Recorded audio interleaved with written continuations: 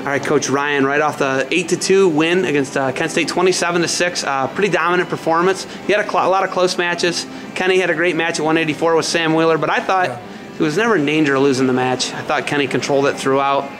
He got a takedown stolen on him in the end of the first period, but then he wrestled the rest of the match how he should have and looked pretty solid. And that was the marquee matchup. And then Logan recovered from a loss. He was undefeated last year, NCAA champ, and he's able to flip that, come from behind. He loses to Rutherford, comes back, beats Small 10-0, but he gets ridden out.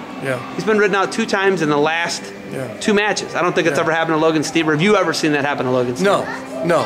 But obviously Logan has a really good base of understanding of a long season, of doing things the right way, of bouncing back. He doesn't get too high or too low. I mean, Logan does a really good job overall at maintaining a level of calmness. And I think that's one of his great strengths. I think he's one of the greatest wrestlers, and that's just my opinion. I think he's one of the greatest wrestlers of all time to ever put a singlet on in the NCAA, in the history of the tournament. I think he's, obviously his plan is to show that. And the setback at Penn State, I mean, obviously I think people can see that, and there's no excuses. He's got to do a few things better than he has. But I think people can see he's not 100%. I mean, we're not seeing a completely healthy Logan Stieber. So in saying that though, saying if it doesn't challenge me, it doesn't change me. I mean, he needed. The loss isn't the worst thing for Logan. It hurts bad. That loss hurts our staff. It hurts him, but at the end of the day, we move forward. We get better, and as a team, I mean that loss stung our team. And you bounce back 4 days later, and it wasn't a great day for us. It wasn't a great night for us, but you put it behind you. You assess some things that you did wrong, and you move forward. Yeah, how important is it to not have too high of peaks and too high of valleys in the season and save it for March? And, I think the bottom line is sometimes, listen, here's what's important in wrestling. You always put your best product on the mat. What's the best version of Logan Stieber? What's the best version of Kenny Courts? And to date, we haven't seen that for anybody. We saw dominant Logan Stieber in Vegas, look good, left there healthy. At some point between then and our next match, he's not. Overall, what's the best version of you? And I think sometimes people get, whether the pressure, the long season, the fatigue, they get into situations where they're focused on things other than just being the best version that I can be of myself. And tonight we saw a better version. We didn't see the best version of anybody, but tonight was definitely a step forward. I thought Nick Roberts really bounced back well from the loss at Penn State, and I think he really responded to whatever you guys did from Sunday to today. Yeah. And I heard you guys got off the bus Sunday and you worked out. Is that true, Coach? That is true.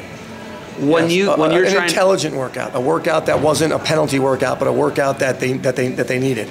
It's an hour of conditioning. We've got to get our weight under control.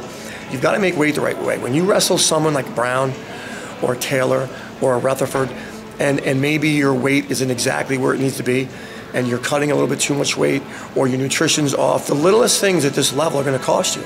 And we saw a team across the board that was extremely flat against a team that wasn't flat, and the end result was what it was. I thought Ian Paddock really bounced back nicely from Sunday to tonight. An exciting match with Michael DePalma, really back and forth. They were throwing some haymakers at one another, and he just went and got it in the first period with that. Yeah, it was a great match. It was a great match. DePalma's tough. We knew obviously it would be a tough match. I thought Ian did a great job, scored early. DePalma comes back in the middle of the match, and something that we need to see Ian do and continually build Ian's inner confidence is you got to know you can score late, and he did that.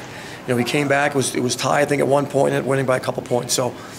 So that belief that I can wrestle hard the entire match is critical. Conditioning is a fact. Conditioning and weight management is a factor in every match. This team needs to continue to challenge themselves more in those situations.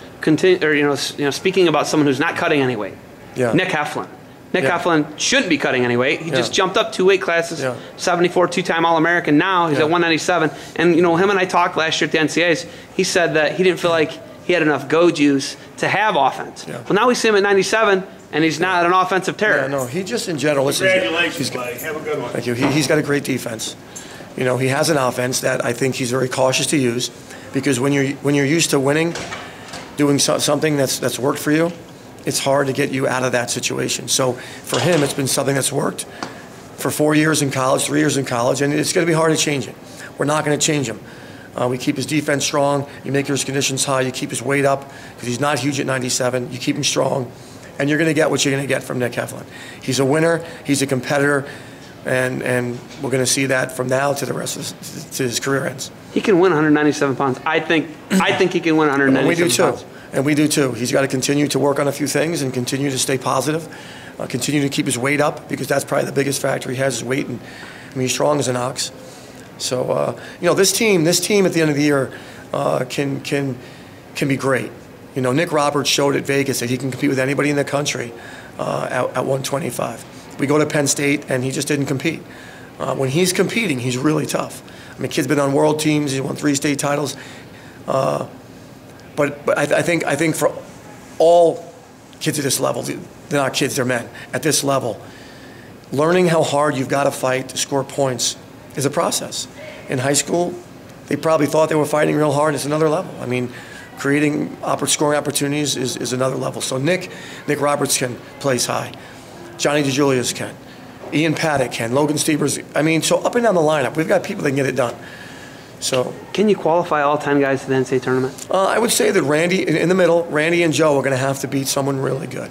You know, Joe was a tough loss at 65. I mean, that was a disappointing loss. He had the match under control, gets a little sloppy, gets into a scramble. Kid catches him in the cradle for 4 to change the match. So that would have been a nice win for us tonight. But, you know, those two guys we're fortunate they're in the program. You know, 3.9. Randy Lang is our 57, a 4.0 GPA in engineering this semester. They're just great people. They're disciplined, and you can never count them out when you live like that. Is Nick Tavanello going to be a guy that can be there? He placed in Vegas low, but is he a guy that can be there? Yeah, he can. He's got a leg attack he can score with. You know, I think we watched his Penn State match. I mean, he watches his team struggle. He had 2 chances to score and didn't get them. He's just got to score when he has a chance. And you know, we feel real good about Nick Tavanello. He does everything right, Nick Tavanello. He's a good man. This is a grind. This whole season, you talk about it. You're going to give these guys some time off, I believe. Absolutely. And you have a long time till you wrestle again. Yeah. What do you have these guys do? What do you say to them? How do you get guys like Logan Stieber healthy? You know, you get people understanding and buying in that you've got to do everything right. I mean, being in the practice room and practicing hard, most teams do that. But the little things matter. I mean, when you go home, how often are you going to hit the streets? How long are you going to hit the streets for? What pace are you going to run at? When you come home, what are you going to eat? How much rest are you going to get? It's a 7-day break for them, but they should come back rejuvenated. Their weight management should be less of an issue. And you know, the ones that want to be great, that really put their money where their mouth is, that's what they do. So we'll see. You know, we'll see. We'll see what weight they come back at. We'll test their body fat again when they come back, and we'll see who they are. All right, Coach, you got anything else for me? No, thanks. Thank you.